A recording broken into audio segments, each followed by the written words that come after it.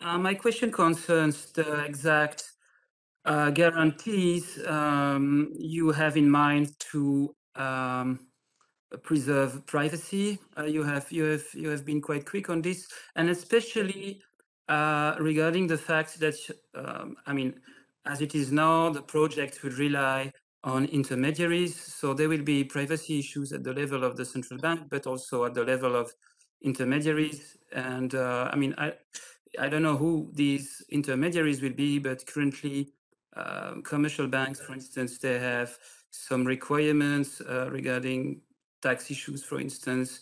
How do you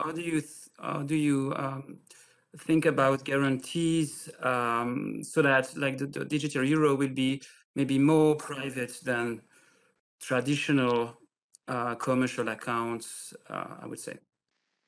So let me distinguish two things. So you're very right. So there's the question on how what data is shared at the intermediary level and what data is shared within the central bank. So let me start with the last one.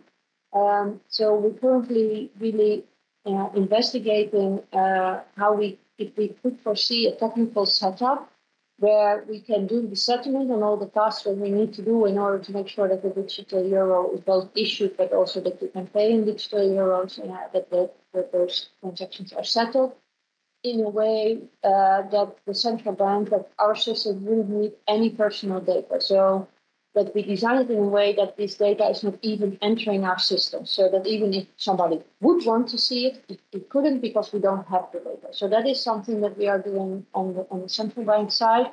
In the design, we're investigating how we could do this.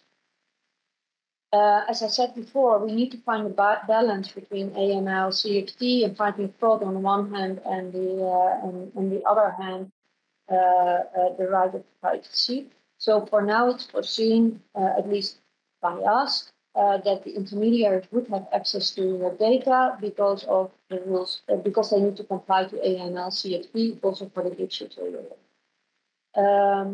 Since digital euro legislation still needs to be drafted, we are discussing with the legislator if they could foresee, for example, some room to have lower transaction monitoring, for example, on low-value transactions. But it's still a discussion, and in the end, it's also the legislator that will decide upon this level of privacy. So this is very much also a debate around the draft legislation that is currently ongoing.